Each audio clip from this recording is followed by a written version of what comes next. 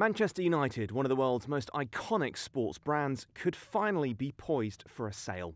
That's after the Qatari bid for the English football club was reportedly granted exclusivity, according to sources familiar with the matter. A consortium led by Qatar's Sheikh Jassim bin Hamad al-Thani is thought to have offered more than $6 billion for total control of United. The exclusivity would mean that, for a time, the club won't negotiate with any other bidder. United are currently controlled by the American Glazer family, whose tenure in charge has seen fan protests since they purchased it in a leveraged buyout in 2005. We want Glazers and we want Glazers! A source told Reuters the Glazers would be cashing out as part of the deal. Finance expert Neil Joyce. The Qatar bid looks cleaner on many levels, to fans, to the people that work at the club as well, but also I guess ultimately they've hit a point in terms of their bid that's got the Glazers to move forward in this direction. The Reuters sources say the Qatari offer is viewed more favourably than a rival bid from British billionaire Jim Ratcliffe, founder of chemicals producer Ineos. Ratcliffe's offer envisions that the Glazers would keep some interest in Manchester United. Reuters could not immediately learn how long an exclusivity period for Sheikh Jassim would last. The sources also cautioned that a new bid from Ratcliffe could still derail the process. However, the development represents a major milestone. Shares of the club, listed in New York, jumped as much as 15% on the news. As a business, Manchester United is considered to have huge potential, in particular thanks to its fan base of over 650 million worldwide. But analysts have also cautioned over the costs of ownership after any purchase.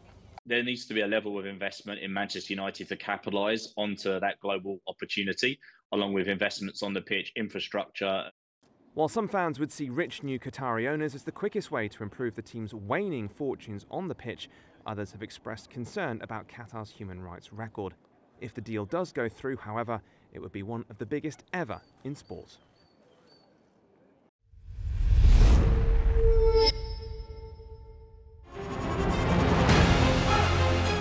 Email exchanges from inside the BBC, they talk about the risk of violating Indian laws. It's easier to rake up the freedom of speech debate, but does it give anyone a free pass to knowingly violate the law?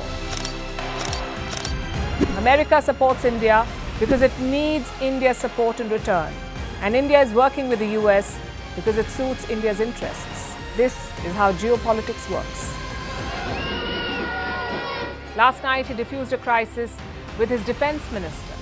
But today, Netanyahu was confronted with a new problem. His cabinet seems to have rebelled against him. The UK is looking at the Indian subcontinent to fill its coffers. That India seems to be negotiating from a position of power, like a partner and not a former colony.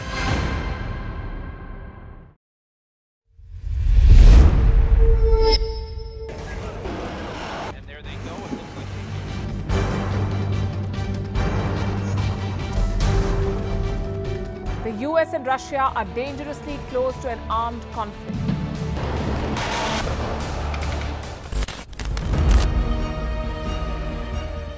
This year, 2023, New Delhi will be the capital of global diplomacy. For a country as diverse as ours, with 88% of the population illiterate, it was a very big deal to write a constitution, and that too, the world's largest. Meanwhile, if we may, here's a Republic Day gift from India for the BBC. A list of suggestions for the BBC for their upcoming documentaries. Number 1, the Kohinoor and the colonial loot. Number 2, an outdated monarchy and unhealthy obsession with the royals. Number 3, racism in 2023. We're waiting.